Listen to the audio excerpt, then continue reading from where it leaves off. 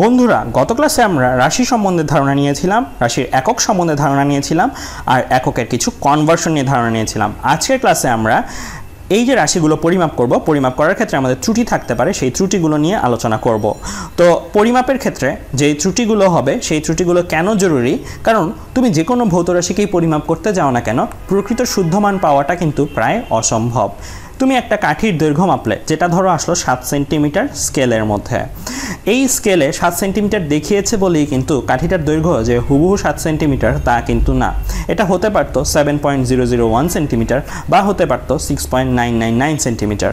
তোমার স্কেলের সীমাবদ্ধতার কারণে কিন্তু তুমি এক্স্যাক্ট বা অ্যাকুরেট তথ্যটা পাচ্ছ না, অর্থাৎ কিছুটা ত্রুটি থেকে যাচ্ছে। তার মানে যে কোনো জিনিসই তুমি পরিমাপ করতে যাও না কেন, কিছুটা ত্রুটি থাকবেই। তো ত্রুটি থাকলে আমাদের করণীয় কি, ত্রুটিটাকে যথাসম্ভব মিনিমাইজ করে নেওয়া। তো মিনিমাইজ যদি করতে পারি বা কমিয়ে নিয়ে আসতে পারি তাহলে আমাদের মাপটা অ্যাকুরেট হবে। তো সেজন্যই আমাদের ত্রুটি সম্বন্ধে আলাদা করে পড়তে হয়, জানতে হয় কি কি ধরনের ত্রুটি আসলে হতে পারে।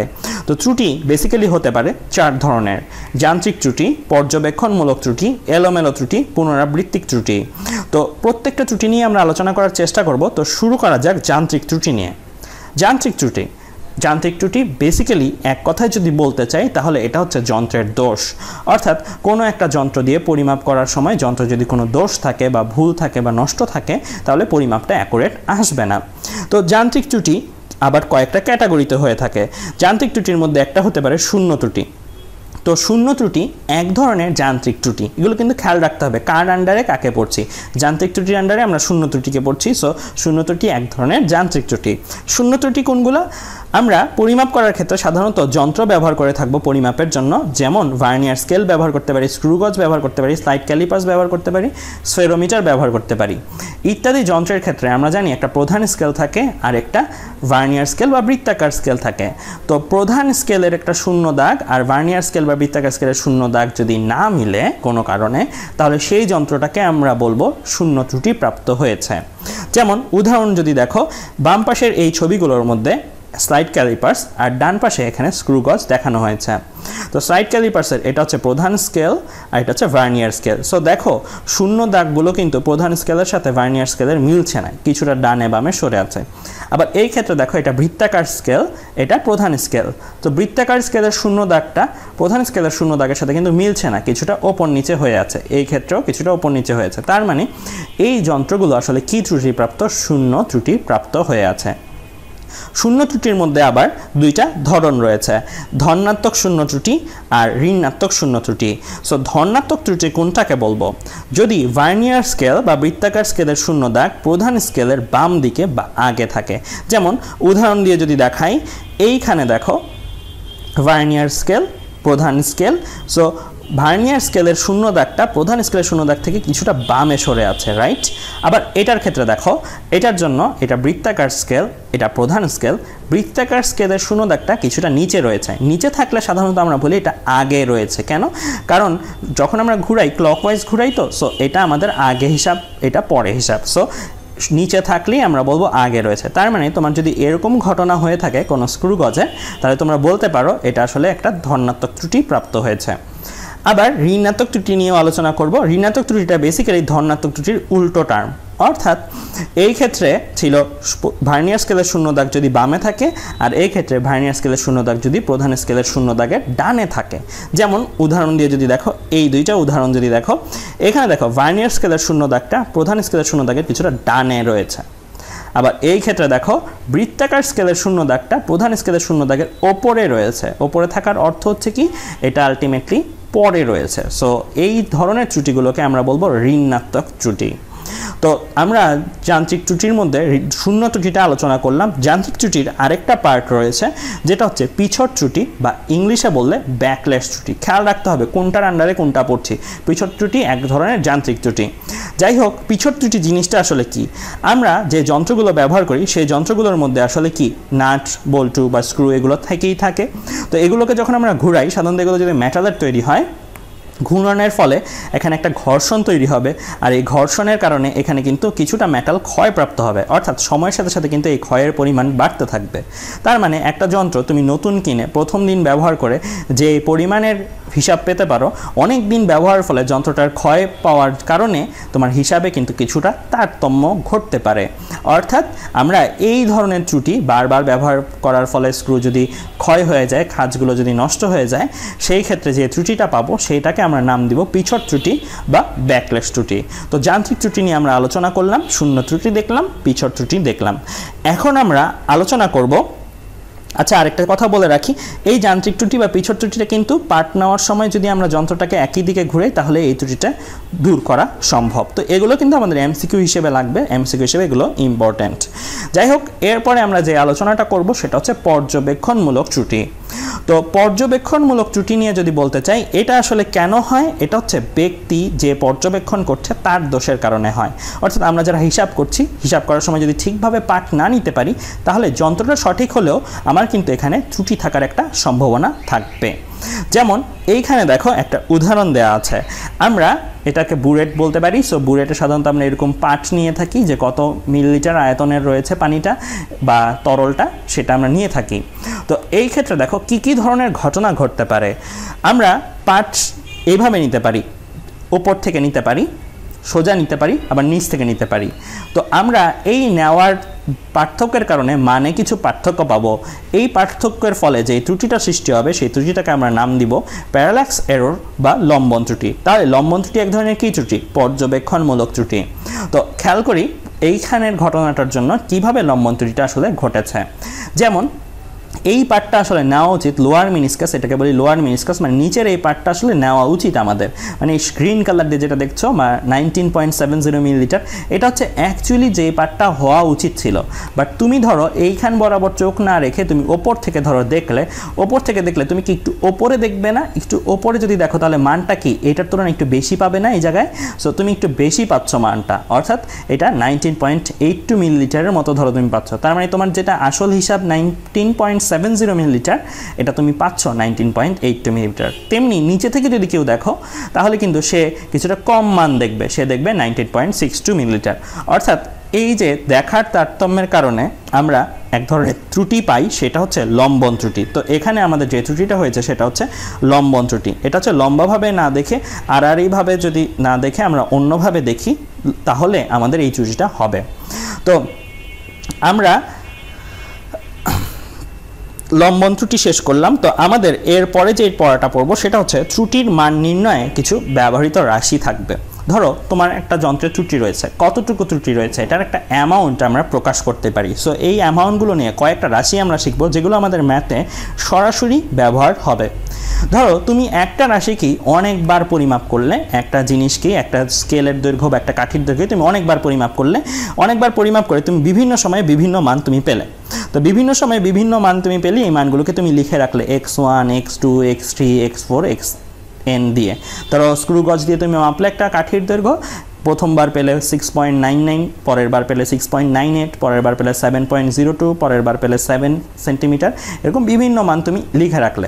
অনেকগুলো মান সাধারণত আমরা নিয়ে থাকি যখন আমরা অ্যাকুরেট হিসাবটা পাওয়ার জন্য। একটা জিনিসের মানই আমরা বারবার বের করি, যতবার বের করবো তত অ্যাকুরেট হওয়ার সম্ভাবনা থাকে। তো আমরা অনেকগুলো ডাটা বের করলাম একই রাশির। তো অনেকগুলো ডাটা বের করে এখান থেকে সঠিক মান আমরা আসলে কোনটাকে পিক করব? সঠিক মান আমরা পিক করব যে এই মানগুলোকে নিয়ে গড় করব। গড় আমরা কিভাবে করতে হয় জানি, সবগুলো জিনিসকে যোগ করে যতটা সংখ্যা যোগ করলাম ততটা সংখ্যা দিয়ে ভাগ। তার মানে গড় মান এটাকে আমরা বলবো সঠিক মান। কারণ প্রত্যেকবার তো আর ভুল হবে না, কোনোবার ভুল হতে পারে, কোনোবার না হতে পারে পর্যবেক্ষণমূলক ত্রুটির কারণে। তো আমরা এগুলোকে নিয়ে যোগ করে যদি ডাটা সংখ্যা দিয়ে ভাগ দিই তাহলে সঠিক মান বা গড় মান এটা পেয়ে যাবো। সো গড় মান কি আমরা আসলে কী মান হিসেবে কনসিডার করব? সঠিক মান হিসেবে কনসিডার করব। তো এই জন্য আমরা গড় করতে হবে। আবার ধরো কোনো এক সময় তুমি গড় মানটা জানো, আবার ত্রুটির মানটা জানো, তোমার চূড়ান্ত মানটা, ধরো যন্ত্রের ত্রুটির কারণে এই ত্রুটিটা, এটা হচ্ছে যান্ত্রিক ত্রুটি, এটা দূর করবে আমার কোন ত্রুটি, পর্যবেক্ষণমূলক ত্রুটিটা দূর করবে। আর যন্ত্রে ধরো একটা ত্রুটি হয়ে আছে, সেটা তুমি জানো ভ্যালুভাবে, 0.2 ঘর ডানে সরে আছে, 0.2 ঘর বামে সরে আছে প্রধান স্কেল ভার্নিয়ার স্কেলের ক্ষেত্রে, এটা ধরো তুমি জানো, আগে থেকেই জানো, তাহলে তুমি যেটা করবে এই গড় মানটা থেকে এই শূন্য ত্রুটিটা বিয়োগ করবে। ধনাত্মক ত্রুটি হতে পারে, ঋণাত্মক ত্রুটি হতে পারে, সো ধনাত্মক না ঋণাত্মক সেই অনুসারে প্লাস মাইনাস হবে। তো এটা দূর করব, আমরা ম্যাথ করার সময় এগুলো দেখব কিভাবে করতে হয়। তার মানে আমরা এইটা হচ্ছে যন্ত্রের ত্রুটিটাকে বাদ দিয়ে একদম অ্যাকুরেট ভ্যালুটা, পর্যবেক্ষণমূলক ত্রুটিটা এখান থেকে মিনিমাইজ হবে আর যান্ত্রিক ত্রুটিটা এখান থেকে মিনিমাইজ হবে। সো এটা আমরা চূড়ান্ত মান পাবো। এখানে ই দিয়ে ত্রুটি বোঝানো হচ্ছে বা এরর, যন্ত্রের ত্রুটিটাই সাধারণত ই দিয়ে বোঝানো হয়ে থাকে। আবার আমরা প্রত্যেকটা মান, যেমন আমরা এখানে পেয়েছিলাম x1 একটা মান, x2 আরেকটা মান, x3 আরেকটা মান, x4 আরেকটা মান, আমাদের চূড়ান্ত মান সঠিক মান পর্যবেক্ষণমূলকের জন্য পেয়েছিলাম এটা, আবার যান্ত্রিক ত্রুটি বাদ দিয়ে আমরা চূড়ান্ত মান পেয়েছিলাম এটা।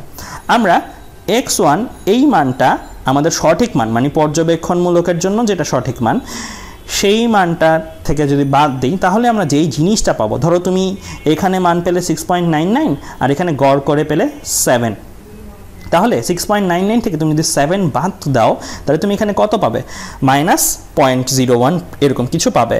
তাহলে এই যে এই ভ্যালুটা, এটা কি আসলে কি বোঝাচ্ছে? এটা বোঝাচ্ছে যে প্রথম যে ডাটাটা আছে আমাদের, প্রথম যে পরিমাপটা বা পর্যবেক্ষণটা, প্রথম পর্যবেক্ষণের ত্রুটি, এটাকে আমরা এভাবে নামকরণ করি প্রথম পরিমাপের বিচ্যুতি। তো এগুলো কিন্তু খেয়াল রাখতে হবে, তোমাকে কিন্তু এরকম বিচ্যুতিগুলো প্রশ্নে সরাসরি জানতে চাওয়া হবে। তো তখন তোমার করণীয় কী হবে, তোমাকে এগুলো হয়তো দেওয়া থাকবে, তুমি গড় মানটা বের করবে, আর প্রত্যেকটা মান থেকে গড় মান যদি বাদ দাও, ধরো প্রথম পরিমাপের বিচ্যুতিটা জানতে চাওয়া হয়েছে, তাহলে প্রথম পরিমাপ থেকে গড় মান বাদ দিবে, যেটা থাকবে সেটা। দ্বিতীয় পরিমাপের বিচ্যুতিও একটা সম্ভব, দ্বিতীয় মানটা থেকে গড় মান বাদ দিবে, তাহলে দ্বিতীয় পরিমাপের বিচ্যুতি পেয়ে যাবে। তেমনি তৃতীয় পর্যবেক্ষণের মান থেকে গড় মান বাদ দিলে তৃতীয় পর্যবেক্ষণের জন্য বিচ্যুতিটা পেয়ে যাবে। তো প্রত্যেকটা পর্যবেক্ষণের জন্য কতটুকু ত্রুটি হয়েছে সেটাও আমরা হিসাব করতে পারি, এগুলো পর্যবেক্ষণমূলক ত্রুটি। আবার এই ত্রুটিগুলোকে বা প্রত্যেকটার বিচ্যুতি, যেগুলো প্রথম পরিমাপের বিচ্যুতি, দ্বিতীয় পরিমাপের বিচ্যুতি, প্রত্যেকটা পরিমাপের বিচ্যুতিকে আমরা যদি যতগুলো পরিমাপ আসলে করা হয়েছিল সেই সংখ্যা দিয়ে ভাগ দিই, তাহলে একটা রাশি পাবো, যেটাকে আমরা প্রকাশ করি ডেল এক্স দিয়ে। এগুলো ইম্পর্টেন্ট যে কোনটাকে কি দিয়ে প্রকাশ করছি, ডেল এক্স দিয়ে পাবো। এটাকে আমরা একটা নামকরণ করি, এটাকে বলি গড় ত্রুটি বা গড় বিচ্যুতি। যেমন এটা ছিল প্রথম রাশির বিচ্যুতি, প্রথম পরিমাপের বিচ্যুতি, দ্বিতীয় পরিমাপের বিচ্যুতি, তৃতীয় পরিমাপের বিচ্যুতি, আর এগুলোকে যোগ করে, সবগুলো বিচ্যুতিকে যোগ করে মোট যতগুলো বিচ্যুতি ছিল সবগুলো সংখ্যা দিয়ে যদি ভাগ দিই, তাহলে আমরা যেটা পেয়ে যাব সেটা হচ্ছে গড় বিচ্যুতি বা গড় ত্রুটি। তো আমাদের প্রশ্নে কিন্তু এরকমভাবে সরাসরি জানতে চাওয়া হবে গড় বিচ্যুতি কত, এরকম জানতে চাওয়া হবে, তখন কিন্তু আমাদের এই সূত্রগুলো মুখস্থ থাকতে হবে। যাই হোক, আরেকটা রাশি আমরা শিখবো, আরও দুইটা রাশি শিখবো পরের স্লাইডে, আর এই স্লাইডে আরেকটা রাশি শিখবো, সেটা হচ্ছে ডেল এক্স মডুলাস। এটা আসলে কি, এটা অনেকটা ডেল এক্স এর মতোই। এটা কি ছিল, গড় ত্রুটি বা বিচ্যুতি। এই ক্ষেত্রে দেখো x1 এর ভ্যালু এক্স বারের চেয়ে কম বেশি হতে পারে, মানে এই রেজাল্টটা এমনও হতে পারে 6.99 - 7, আবার এইখানে এমনও হতে পারে 7.02 - 7, অর্থাৎ এটা একটা মাইনাস ভ্যালু বা প্লাস ভ্যালু আসতে পারে, এটা মাইনাস ভ্যালু বা প্লাস ভ্যালু আসতে পারে। অর্থাৎ এইখানে কিন্তু ডেল এক্সটা প্লাস মাইনাস আসতে পারে, বিভিন্ন রকমের আসতে পারে। বাট এইখানে যেটা হচ্ছে সেটা হচ্ছে এখানে আমরা মডুলাস করে নিচ্ছি, এটার সাথে এটাই তফাৎ। এখানে প্লাস মাইনাস থাকতে পারতো, আর এখানে মডুলাস করার ফলে এটা একটা পজিটিভ ভ্যালু আসবেই, এটা একটা পজিটিভ ভ্যালু আসবেই। ধরো এটা 6.99, এটা 7, যদি বিয়োগ করো নেগেটিভ কিছু আসার কথা, কিন্তু মডুলাস থাকার কারণে এটা কি হয়ে যাবে, একটা পজিটিভ ভ্যালু। এটা একটা পজিটিভ ভ্যালু, এটা একটা পজিটিভ ভ্যালু। যদি তুমি এইভাবে করো এই জিনিসটাকে, এইটাকেও আমরা গড় বিচ্যুতিই বলবো, বাট এটার নামের সাথে একটা জিনিস যোগ করে দিব, সেটা হচ্ছে পরম, অর্থাৎ গড় পরম ত্রুটি বা গড় পরম বিচ্যুতি। সো গড় পরম ত্রুটি বা গড় পরম বিচ্যুতি বললে কিন্তু তোমার এই মডুলাসটা দিতে হবে, আর শুধু গড় ত্রুটি বা বিচ্যুতি বললে তুমি ব্র্যাকেট ইউজ করেই কাজটা করবে। তো আমরা এখানে অনেকগুলো রাশি শিখলাম, আরও কয়টা রাশি শিখবো আমরা, তারপরে ম্যাথ দেখব। তো আমরা এখন যে রাশিটা শিখবো সেটা হচ্ছে প্রমাণ বিচ্যুতি। এটা খুবই ইম্পর্ট্যান্ট। তো প্রমাণ বিচ্যুতি, এই রাশিটাকে আমরা প্রকাশ করি ক্যাপিটাল ডি দিয়ে। এটা কিভাবে পাওয়া যায় খেয়াল করে দেখো x1 - x বার কিন্তু আগের পেজে আমরা করেছি এটাকে কি বলতাম এটাকে বলতাম প্রথম পরিমাপের জন্য যেটা বিচ্যুতি হয়েছে এটা দ্বিতীয় পরিমাপের জন্য যেটা বিচ্যুতি আমরা এখন কি করেছি দেখো প্রথম পরিমাপের বিচ্যুতিটা নিয়ে বর্গ করেছি দ্বিতীয় পরিমাপের বিচ্যুতিটা নিয়ে বর্গ করেছি প্রত্যেকটা পরিমাপের বিচ্যুতিগুলো নিয়ে বর্গ করেছি বর্গগুলোকে আবার নিজেদের মধ্যে যোগ করে ডাটা সংখ্যা দিয়ে ভাগ দিয়েছি মানে এই যে এই জায়গাটার মধ্যে বর্গ করা হয়েছে বিচ্যুতিগুলোকে আবার বিচ্যুতিগুলোর যোগফলকে বর্গর যোগফলকে আমরা আবার ডাটা সংখ্যা দিয়ে ভাগ দিয়েছি আবার পুরাটার উপরে পরবর্তীতে কি করেছি রুট ওভার করেছি সো এই যে এই সূত্রটা এটা আমাদের জন্য খুবই ইম্পর্টেন্ট এই সূত্রটা দিয়ে আমরা যদি ভ্যালুগুলো বসাই আমাদের x1 x2 x3 এগুলো দেওয়া থাকবে সো বসাই তাহলে আমরা যেই রাশিমালাটা পাবো সেটাকে বলছি প্রমাণ বিচ্যুতি তো এই রাশিমালাগুলো কিন্তু আমাদের ম্যাথে সরাসরি জানতে চাবে আরেকটা রাশি আমরা শিখবো সেটা হচ্ছে del x so del x দিয়ে সাধারণত আমরা বুঝাই শতকরা ত্রুটি জিনিসটা কি শতকরা ত্রুটি জিনিসটা হচ্ছে তুমি যে প্রকৃত মানটা পেলে ওই যে সব কিছু ত্রুটি বাদ দিয়ে যে প্রকৃত মানটা তুমি পেলে চূড়ান্ত মান ওই চূড়ান্ত মানটা থেকে তুমি ধরো যে কোনো একটা পরিমাপকৃত মান x1 x2 এই মানগুলো যদি বাদ দাও আর বাদ দেওয়ার পরে যদি মডুলাস করো মানে এখানে শুধু ভ্যালু থাকবে কোনো প্লাস মাইনাস থাকবে না যদি মডুলাস করো আর এটাকে যদি প্রকৃত মানের সাপেক্ষে শতকরায় নিয়ে আসো প্রকৃত মান দিয়ে ভাগ দিয়ে 100 দিয়ে গুণ দিয়ে পার্সেন্টেজ দিয়ে দাও তাহলে এখানে একটা পার্সেন্টেজ ভ্যালু থাকবে এই ভ্যালুটাকে আমরা বলবো শতকরা ত্রুটি বা পার্সেন্টেজ এরর সো এই যে সূত্রগুলো দেখলাম এই সূত্রগুলো কিন্তু আমাদের কাজে লাগবে সো এগুলো আমরা মুখস্থ করে ফেলবো তো চলো এই সূত্রগুলো দিয়ে আমরা একটা ম্যাথ করে আসি তো এখানে দেখো একটা প্রবলেম দেয়া আছে একজন শিক্ষার্থী একটি তারের ব্যাস স্ক্রুগজ দ্বারা 7 বার পরিমাপ করে 5 পেল যথাক্রমে 5.6 millimetre 5.8 millimetre 5.2 millimetre 5.3 millimetre 5.5 millimetre 5.1 millimetre 5.7 millimetre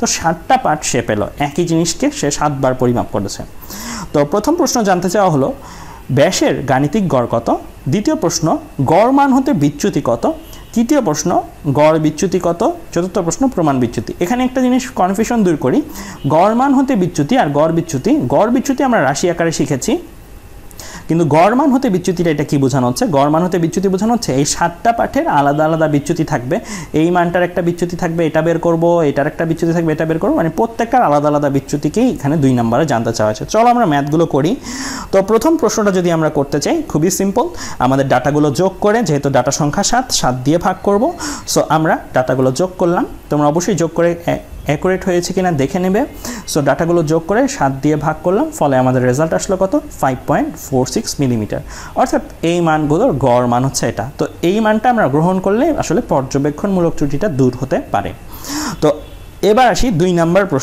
প্রশ্ন বলেছে গড় মান হতে বিচ্যুতি সো আমি বলেছি প্রত্যেকটা মানের আলাদা আলাদা বিচ্যুতি বের করতে হবে সো প্রথম মানের ক্ষেত্রে যদি দেখাই প্রথম মানটা ছিল কত আমার 5.6 আর গড় মানটা আমার কত আসছে 5.46 সো 5.6 থেকে 5.46 বাদ দিলে আমার 0.14 মিলিমিটার তো একইভাবে আমরা দ্বিতীয় মানের জন্য করব তৃতীয় মানের জন্য করব চতুর্থ মানের জন্য করব সবগুলো মানের জন্য আমরা একইভাবে করে ফেলবো সো আমি প্রত্যেকটা আলাদা আলাদা করে বলছি না তোমরা মিলিয়ে নিবে ভিডিওটা পজ করে সো প্রত্যেকটা মান থেকে আসলে এই মানটা বাদ দিয়ে আমরা এই ভ্যালুগুলো পেয়েছি সো এই ভ্যালুগুলোর মধ্যে কিন্তু প্লাস মাইনাস সব ধরনের ভ্যালুই উপস্থিত রয়েছে সো গড় এটার সাথে এটা বড় কিনা ছোট কিনা এটার উপর বেস করে প্লাস মাইনাস 2 রকমেরই উত্তর আসতে পারে এই উত্তরটা যাই হোক তো আমরা 2টা প্রশ্ন শেষ করলাম ব্যাসের গাণিতিক গড় কত গড় মান হতে বিচ্যুতি কত এখন আমরা গড় বিচ্যুতি আর প্রমাণ বিচ্যুতি নিয়ে কাজ করব সো আমরা গড় বিচ্যুতি আর প্রমাণ বিচ্যুতি নিয়ে কাজ করি সো গড় বিচ্যুতির সূত্র আমরা পড়ে এসেছি del x দিয়ে প্রকাশ করতাম এটাকে del x1 del x2 del x3 del x1 দিয়ে কি বোঝানো হচ্ছে আসলে x1 মাইনাস x বার এটা দিয়ে x2 মাইনাস x বার এটা দিয়ে x3 মাইনাস x বার যেটা আমরা আগের পেজটাতে বের করে এসেছি আসলে তো এই ভ্যালুগুলো যদি আমি নিয়ে বসাই আগের পেজে সো এখানে ভ্যালুগুলো বসানোর ক্ষেত্রে কিন্তু কোনোটা যদি মাইনাস থাকে তাহলে কিন্তু মাইনাস হিসেবেই লিখতে হবে সো লিখলাম লিখে আমরা হিসাব করলে আমার কি আসে -0.55 মিলিমিটার সো আমি বলেছি গড় বিচ্যুতির ভ্যালু প্লাস মাইনাস হতে পারে এবার এরপরের প্রশ্নটা আর এই ভ্যালুগুলো কোথায় পেয়েছি জাস্ট আগের পেজে আমরা যেই সূত্রগুলো যেই 7টা ভ্যালু বের করলাম বিচ্যুতি ওগুলোই জাস্ট নিয়ে বসিয়েছি তো এবার সেই 4 নম্বর প্রশ্নটার মধ্যে এখানে কি বলা আছে প্রমাণ বিচ্যুতি নির্ণয় করতে বলা আছে সো প্রমাণ গড় বিচ্যুতি আর কি যেটা সেটা সো প্রমাণ বিচ্যুতি যেটা সেটা প্রমাণ বিচ্যুতির সূত্র আমরা ক্যাপিটাল ডি দিয়ে প্রকাশ করে এসেছি, সেটা কি ছিল √ del x1 স্কোয়ার, অর্থাৎ এটা কি আসলে এটা হচ্ছে x1 - x বার হোল স্কোয়ার, এটা কি x2 - x বার হোল স্কোয়ার। সো আমাদের x1 x2 তো জানা আছে, আবার x বার তো আমরা এইটাতে বের করেছি। সো x1 - x বার হোল স্কোয়ার করব, x2 - x বার হোল স্কোয়ার করব, এরকম করে যদি আমি হিসাব করি, সো হিসাবগুলো করলে আমাদের ভ্যালুগুলো যদি বসালে আমাদের ক্যালকুলেটর হিসাব করার ফলে এই জিনিসটা চলে আসছে। আর এখানে আমরা একটা শর্টকাট করতে পেরেছি, কারণ আমাদের 2 নাম্বার ম্যাথটা করার কারণে 2 নাম্বার ম্যাথে তো আমরা অলরেডি বের করে রেখেছিলাম x1 - x বার, x2 - x বার। সো আমরা কিন্তু ওই ভ্যালুগুলো বের করার কারণে আমরা এখানে আগের পেজের যে ভ্যালুগুলো আছে ওইগুলো সব বসিয়ে ফেলতে পেরেছি। সো বসিয়ে ফেলে আমি হিসাব করার ফলে আসলো 0.244 মিলিমিটার। তাহলে এই হচ্ছে আমার কি ম্যাথটা। তো এরকম ম্যাথ আমাদের আসতে পারে ত্রুটি বিষয়ক। সো পরবর্তী ক্লাসেও আমরা ত্রুটি নিয়ে আরও কিছু আলোচনা করব। আজকে এই পর্যন্তই, ধন্যবাদ সবাইকে।